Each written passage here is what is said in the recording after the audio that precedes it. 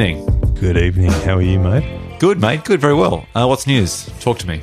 I've just been thinking about what has happened with workplace etiquette and proper means of communicating. You mean courtesy and emails? Primarily.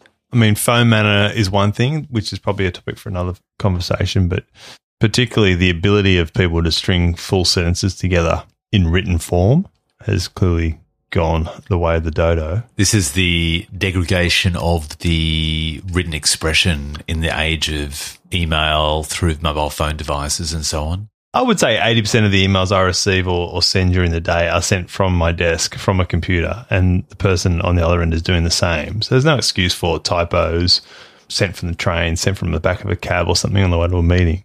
There's no sent from iPhone signature block at the end as the excuser. No, that's right. We've all sent typos on a text messages and automatically translate it to some completely different meaning word. You try and type the word fuck and it comes out as duck or freak. Yeah, happens to me a lot. So what's your complaint? Is your complaint about the lack of punctuation or lack of courtesy, the brevity? Probably the over-familiarity. So a colleague in a large company who you've never met, you've been asked to step in to help them with a problem, and you get greeted with, hey. You mean H-E-Y? Yeah. Really? Yeah. This is a professional person in a suit who's greeting you with a hey. Hey, I know these things happen and, this has happened, but hey, here's what you need to know. Cheers. Okay, well, let's break that down. First of all, let's break through the opening greeting and the closing farewell. Because I think it's a bit different. It's like the shit sandwich of email where you start off with the white bread casual and you end with the white bread informal or casual, and then you have the formal or the shitty bit in between. The pastrami in the middle. Yeah. Now, I think that hi and dear, I think are almost interchangeable with many people today. They are different. Like dear is clearly more formal. But hey, to me, that's definitely a text or WhatsApp or instant message or Facebook comment type greeting. I think hey is extremely informal. And recently I was solving the problem for someone and I got greeted with a hey. I'd never spoken to this person before, and I asked them to send me how they had informed the client of the error that had occurred, and the email they forwarded me, they're addressing the client as hey. So how old's this particular person? I don't know. I'm guessing they're mid-20s, late 20s. I don't know. Maybe younger. But I was shocked. I was like, who would email a client as, hey, yeah, that thing I sent you before wasn't meant for you. It's an error. Haha. Yeah, thanks. Send it back. Cheers. And then they email me like, oh, yeah, here's that thing. Hey, man, here's that thing you wanted. It's like, what? Are we at the skate park? Are we like 12 years old? Like, what's going on here? See, maybe it's the old cranky man, get off my lawn inside me, but I am cringing when I hear that. I've got a little bit of Clint Eastwood Gran Turismo. I mean, don't get me wrong, but also a bit of Gran Torino, or just Gran Turismo, the computer game. Yeah.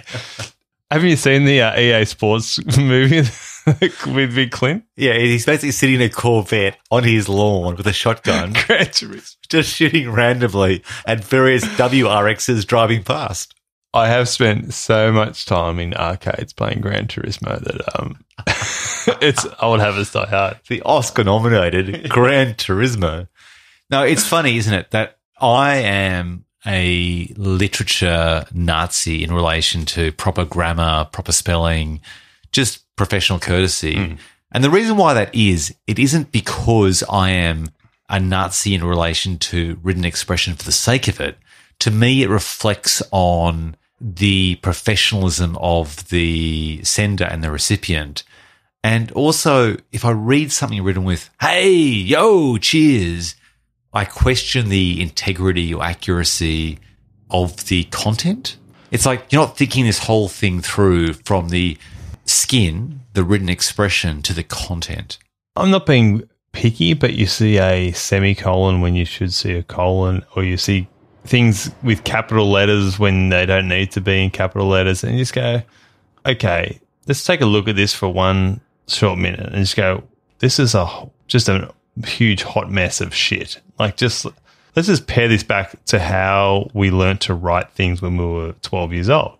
Just go, dear sir, new paragraph, capital letter, comma, full stop, colon, new line, indent, subparagraph. Like, how hard is it? Do you know what I mean? And you're absolutely right, because you actually can use correct grammar yet still sound casual. You can actually even write, hey, insert name, comma, line break, etc. Yeah. And include like so, comma, name, comma, and so on. Yeah. And still sound like it's a very casual conversation, but at the same time it's at least adhering to the basic tenets of correct English grammar.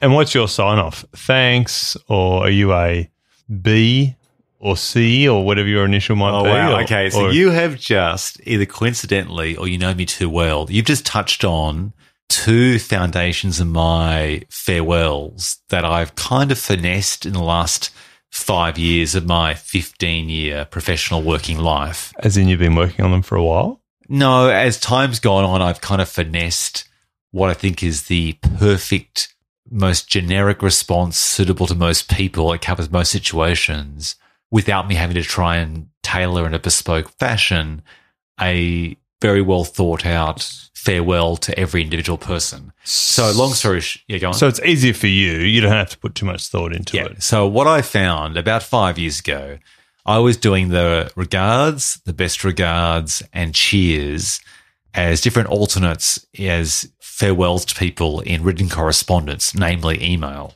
But about 6 years ago, I transitioned to a single response that I'll give to potentially anyone from a CEO right through to a person on the low end of the hierarchy in a business. It's thanks, comma, new line, my name. And that way, what I find is that the thanks is doing double work. It's saying thanks, like it's being sincere. It's a bit cash, but it's formal enough. The people who expect respect, you're saying thank you. To people who are casual, it's informal enough. And so I use that now almost everywhere, except outside the workplace. I use usually best regards, and then after the sort of third email in that same correspondence chain, I'll just drop the regards and do best, comma, and any new person I meet who's a professional in my work job, I start with best regards. You start with best regards instead of thanks? Yeah. And then I earn my way to either best, comma, on my name, or thanks, comma. Once you work up a level of familiarity.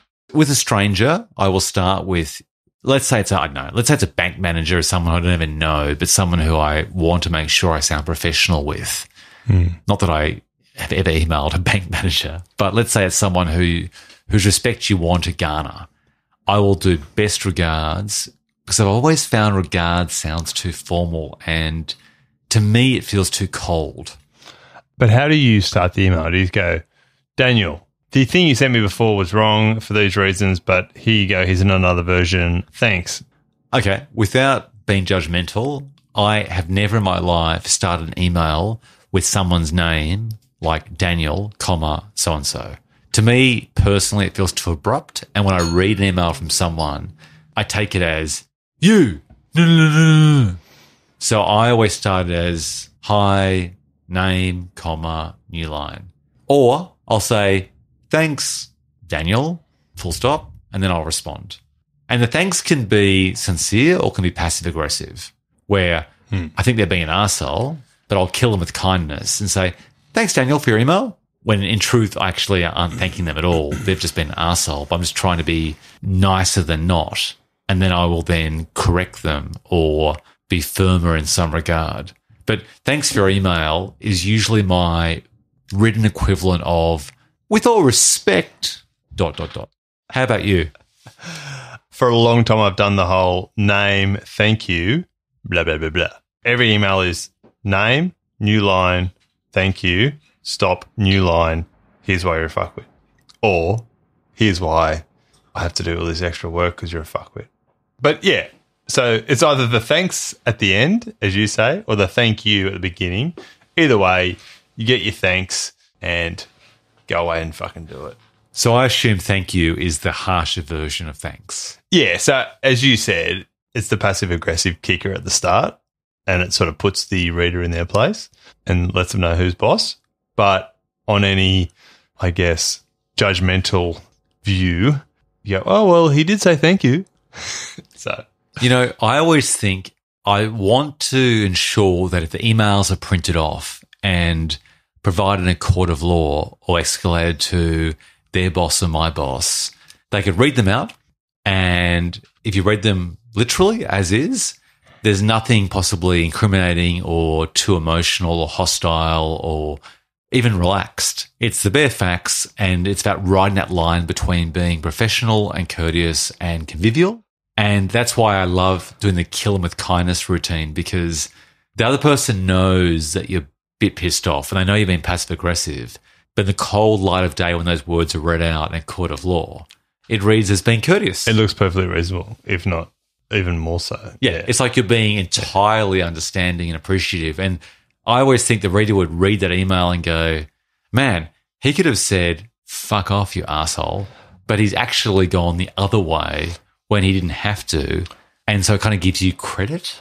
What do you think about the whole, Stephen, I hope you've had a great weekend. New line, please see attached, blah, blah, blah. So you mean the email foreplay? It's generally either, I hope you have a good day, or I hope you had a good weekend, or I hope you did have a good weekend, or will have a good weekend, or slash. Okay, well, don't judge me for this, but I'm a big proponent of How's that. your Thursday going? So, yeah, look, I do it a lot, because what happens is, in my job, when I'm the bearer of bad news, if I just go in cold, without saying too crude, there's no foreplay. Yeah. So I essentially have to basically lubricate the conversation. Jared Haynes style, no kissing. So my thoughts are that I kind of add that to the column of kill them with kindness. And I know they may see through it as, why does he care about my weekend, or why does he care about my day? But I just figure, well, the worst case scenario is they'll say, oh, he's asking about something superfluous to the conversation. But the best case scenario, which is worth more than the worst case scenario, is they'll go, oh, that's nice. And my theory is that most people are most interested in themselves and like to be heard and like to feel good about themselves. So if I go in, let's say 4 out of 5 people go, oh, that's nice, he asked about my weekend, or he wished me a good weekend at the end. And the 1 in 5 think, oh, why does he give a shit about my weekend? The 4 out of 5 outweigh the 1 in 5. It's like the classic, what are you getting up to on the weekend? Said to a colleague on a Friday afternoon.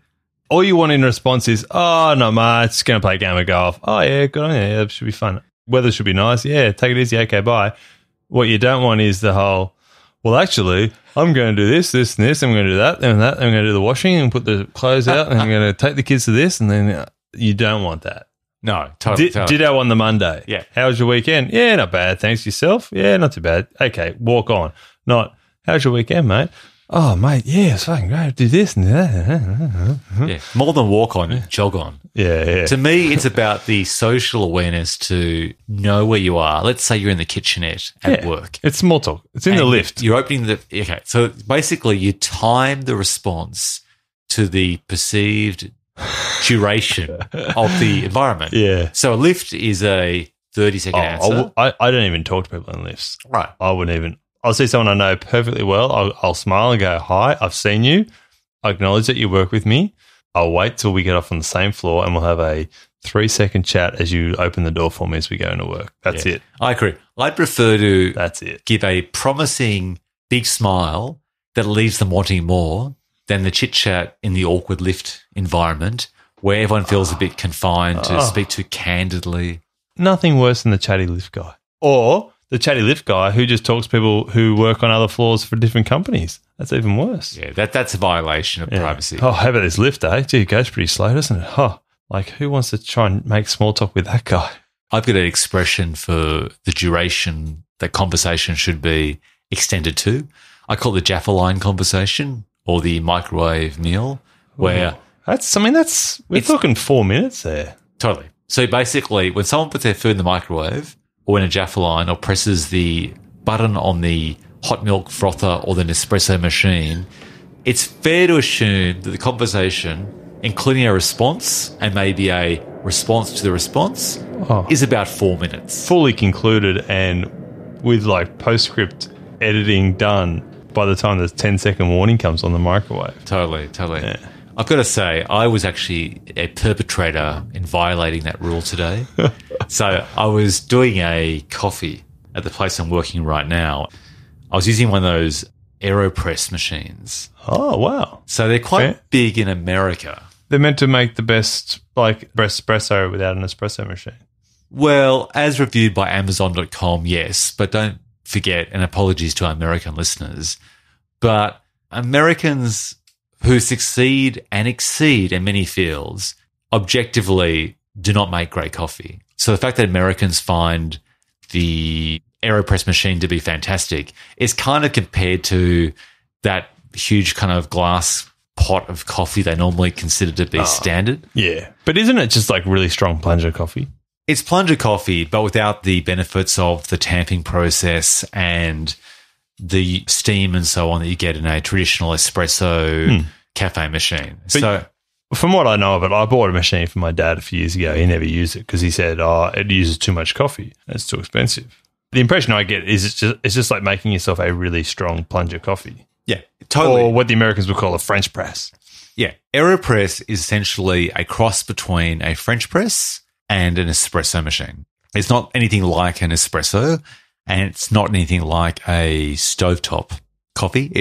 You're still using physical pressure to force coffee through beans, and you're using hot water opposed to steam. But unlike a French press, you're doing it in one session. But unlike an espresso machine, you're not using steam to really push through those coffee beans. It tastes pretty good. So unlike a French press / plunger, you're not waiting for the coffee to brew in the pot and then plunge it, so that by then the coffee's got 4 minutes colder. You're doing it instantaneously with the hot water once the hot water goes in. Spot on. You only wait 30 seconds. You stir it or swirl it for 30 seconds, and then you press down. But you press for about 30 to 45 seconds, which is trying to replicate in a crude fashion the slow extraction you get with an espresso machine. And so for that 40 seconds, you were trying to have a full-blown conversation with a colleague about their weekend? Well, no, I was the violator because I was doing that, and I was making eggs for breakfast in the sort of workplace kitchenette. I mean, that's a whole other conversation as to who would do that. But anyway, there's a whole let's put a pin in that and return to that later on. The people who make breakfast, lunch, and dinner at their workplace. Are you camping out at work? Like, are you sleeping under your desk, or what's going on there? We'll return to this, but to give you a little teaser, a treat, a preview for the conversation. There are people in the place I'm working at right now that come to work with like $150 worth of groceries in plastic bags and 16 Lebanese cucumbers to last the next week. And they fill the fridge and then basically every day get out the sharp knife, always the shitty, really blunt 1990s black plastic handled knife to cut their vegetables and make their salad for about 45 minutes at lunchtime to then consume over their desk. But again, we'll return to that. So I'm there today. I've done my little eggs in the microwave, which to me is the saddest way to make scrambled eggs. And I'm doing the little AeroPress machine, and this fella in a suit goes, "Hey, what's that?" And he's a Kiwi. And I said to him, "Oh, yada, yada, yada. It's an AeroPress. People use them in camping in Australia, but they're quite popular overseas as a regular form of coffee consumption." And he then says, in an unintentionally derogatory way, "Oh, yeah, I've seen people have those just for camping." And then I say, to try and sort of like crawl back some credibility, I said, No. To be clear, I have a very, very expensive espresso machine at home. My brother-in-law is one of the most prominent coffee roasters in New Zealand that makes a fantastic boutique coffee. Please, I appreciate great caffeine. But today, for all sorts of shenanigan reasons, I've only got the AeroPress to make it work. And I started explaining, justifying the situation because I was kind of embarrassed. And by the way, he's actually pressing the button on the Nespresso machine at the same time. So he's hardly a coffee snob or a coffee connoisseur. But I felt embarrassed to be using this camping-like plunging device. And I saw his face in real time go from genuine interest within about 30 seconds to, okay, I just heard that sound of the Nespresso machine finish. I want to grab my coffee and now exit this conversation. I don't care about your brother-in-law. I don't care how good a roaster of beans he is in, Napier or somewhere. Upper Hutt or Palmerston North, or wherever he tends to work. Shout out to those in Palmerston North. But, I agree. I do have the plunger in a thermos cup, the inbuilt plunger cup. Oh, that's a real camping one. That is a real camping one, and it's pretty horrific. For a while there, I was taking my own coffee to work, and I would go and plunge it. But you got to plunge it in the kitchen, because if you plunge it at your desk, it makes it sound like a fart as you press it down. Everyone just goes, "What the fuck was that?" You go, "Oh, it's just me and my camping coffee plunger mug again." So you got to wait in the kitchen for 5 minutes before you do it. And it's like, really? In this time, I could have walked down the coffee shop, paid my $3 and come back up. So how many paid coffees do you buy per day? At least one, 3 times a week, probably 2. So 2 a day. So that's about $1.5 a day. $1.5 a day. Okay, so that ends up being, what's an average coffee in the CBD of Sydney? $3.54. So you're looking at about $6 per day. Okay. So it's worth it if you can take the coffee camper plunger in, at least for your afternoon tipple. But here's the thing, is that you'll read all these books. Today someone put me onto this latest bestseller called Barefoot Investor and yada, yada, yada about how to save money here and there. And they talk about, imagine if you made your own coffee in a coffee plunger or a AeroPress every day. That's $30 per week times 50 weeks. That's $1,500, you've saved. Here's the thing about all that sort of shit is that I think the cost of living in Sydney particularly, I'm sure it's the same in New York, Berlin, Tokyo, London, is so expensive that not buying that 1-2 coffees per day is not going to move the needle that much on your savings. And if that coffee saves you half an hour or gives you a walk and fresh air from work to clear your brain, and fuck it, you could basically take all that money and just spend 2 hours preparing a negotiation for your pay rise every year and be up on 1.5K. Yeah.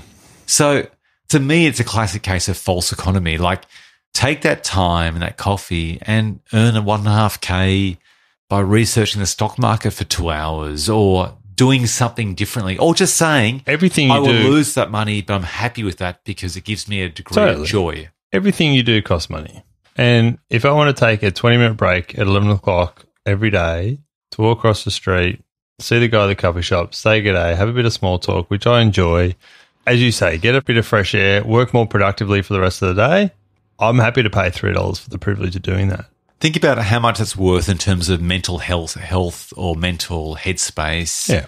For the exact same reason that on a weekend, I've got 6 icy cold beers in the fridge, yet I will choose to walk 300 metres to a pub and have one on tap in a pub.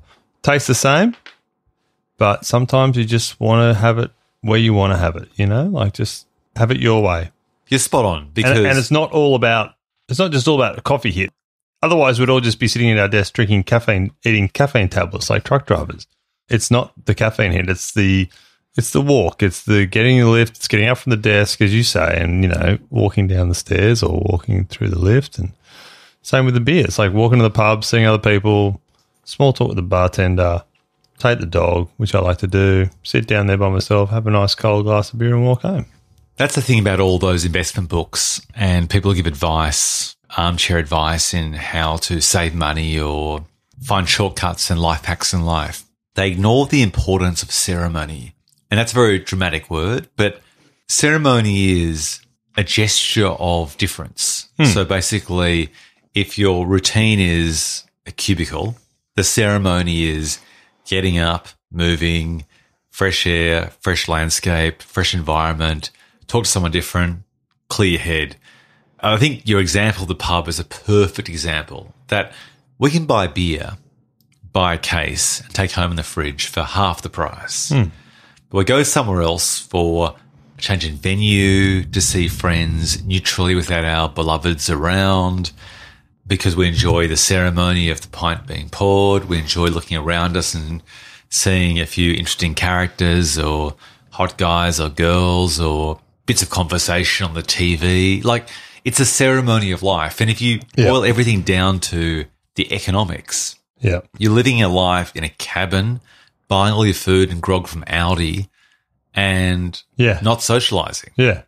It's the same reason why people go, well, why would you bother to cook? Because to cook, you could buy that food takeaway for the same price. Like, well, it's not all about the end result. It's all about sitting around the kitchen, talking to someone while you cook and getting the satisfaction of chopping up a fresh vegetable. Or it's a ceremony of preparation, and it's about enjoying the journey, not just the destination. There's a bit of an inherent sort of feeling of accomplishment when you cook a nice meal as opposed to the ability to pay cash at a takeaway store for something. Anyway.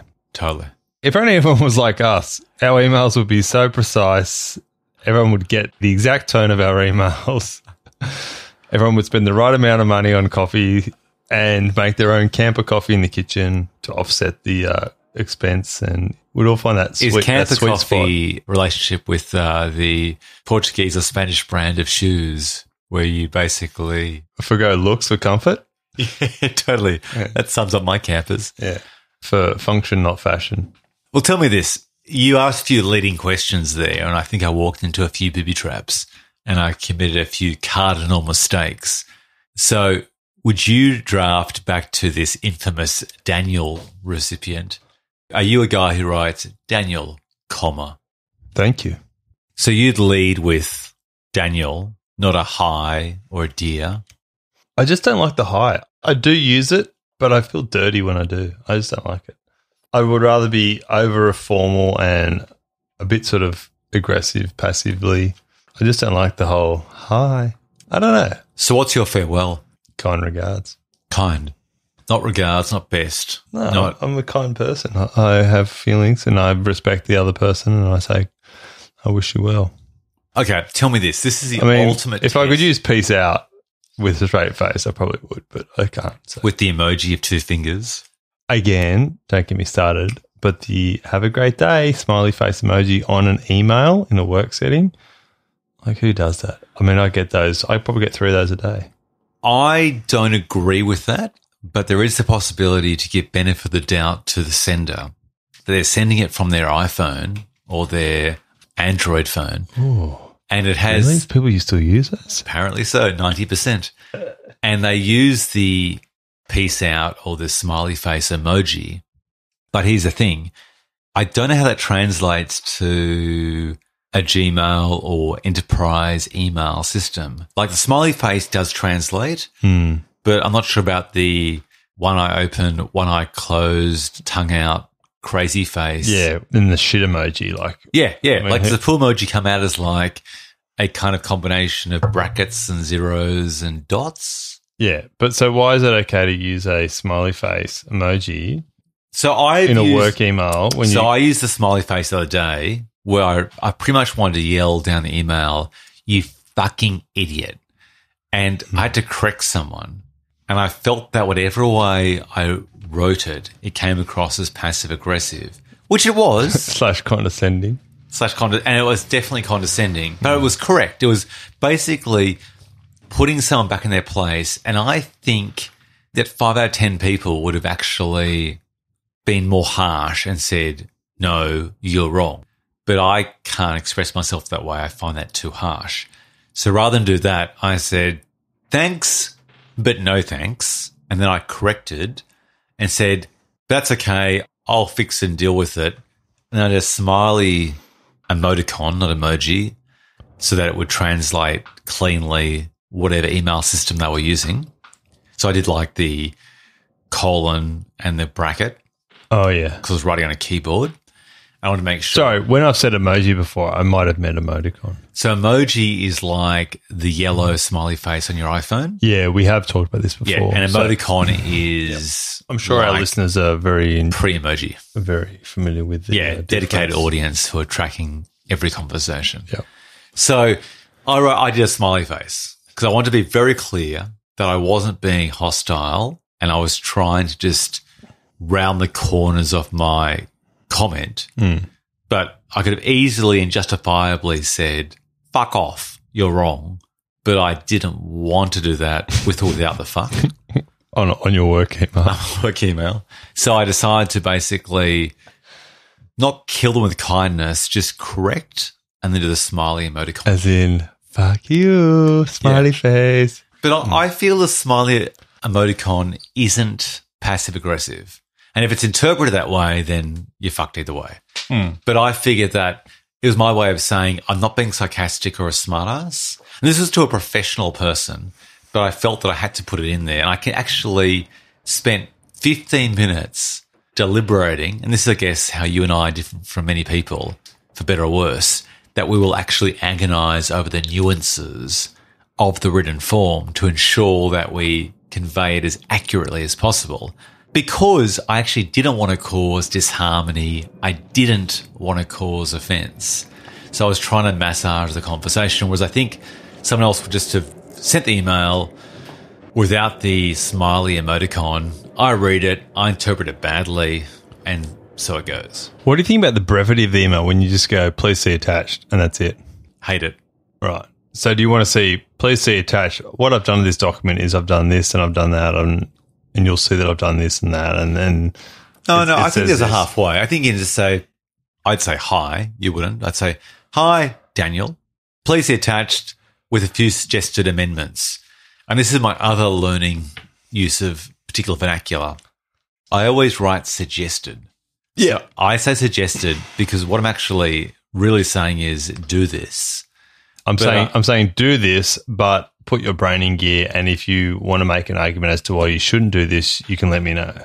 100%. Yeah. And I say suggested that they feel this faux sense of choice, so they don't feel they're being told what to do. But also so that they feel like, oh, maybe I should read this myself and work it out for myself because they're liable. Yeah. Yeah. Because it's suggested, not instructed. So therefore they have to read it and agree opposed to just accepting without consideration and go on. And so my attitude is always, hi, Daniel, please see attached with suggested amendments.